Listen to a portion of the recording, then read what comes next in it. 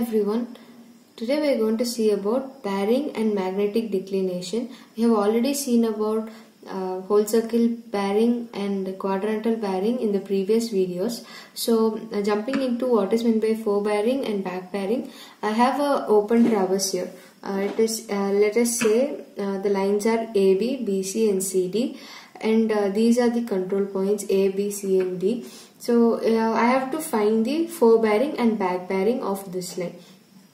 So the fore bearing of AB is this angle theta.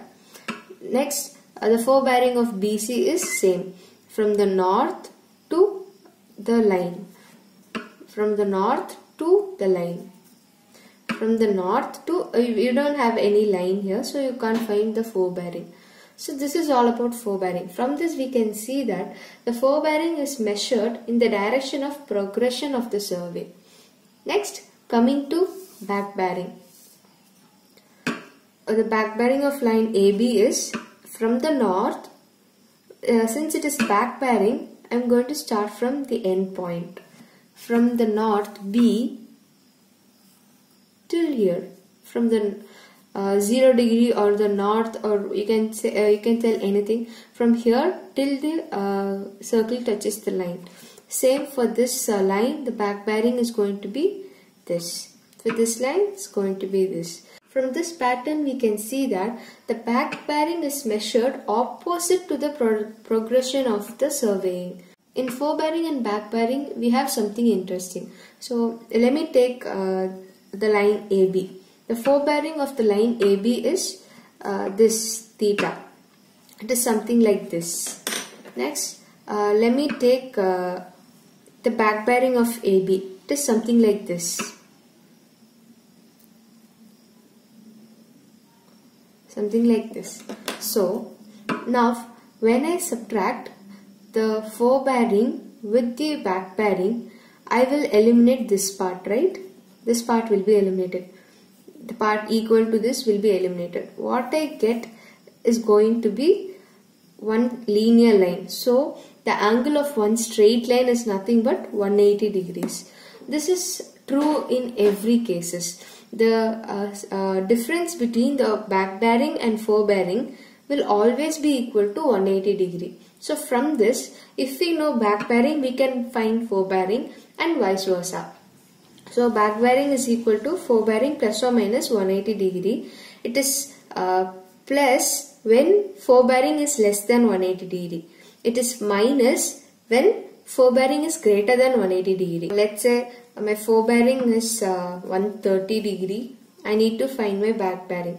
In that case, our fore bearing is less than 180 degree, so it is plus. So my back bearing is nothing but 130 plus 180, which is 310 degrees. This is how I will get my back bearing if I have fore bearing and vice versa. Next, magnetic declination. True north is always going to be constant, but the magnetic north, it varies depending upon your location and other local attractions. The horizontal angle between the true north and the magnetic north is called as the magnetic declination. It occurs due to many reasons, but it can also be correct. Say I have taken a reading using my magnetic north, and only afterwards I came to know that there has been a magnetic declination. So in this case, when I need my true bearing, I have a formula here. The formula goes like this: magnetic bearing plus or minus declination. This horizontal angle is my declination, and magnetic bearing is any bearing that we have already taken. So the same like the fore bearing and back bearing, we have conditions for plus and minus. Plus if it is eastern declination, and minus if it is western declination. So I have a small clue here, like the clue which I kept so that I can remember is western, which is like this, and the mirror image is going to be like this, like M, and M for minus. Giving a quick example, say my magnetic bearing is south 45 degrees west. I need to find my true bearing. How will you find? my magnetic declination is 5 degrees west. In this case, what will be your answer? So it is simple.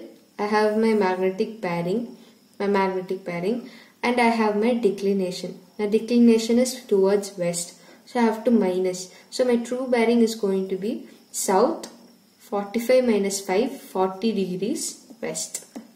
That's it, simple. Next we have some few definitions. They are isogonic lines. Isogonic lines, we know that iso means same. So the isogonic lines are the lines connecting points having same declination, same magnetic declination. Next is agonic lines. A means absence. So there is not going to be any declination in those lines. So agonic lines are the lines joining points having zero declinations. Next is a simple concept called dip. Dip is the inclination of the needle with respect to horizontal. Dip is 0 at the equators and 90 degrees at the poles. Thank you so much for watching, guys. Hope you got this concept clear. Please do like, share and subscribe. I'll see you guys in the next video. Bye.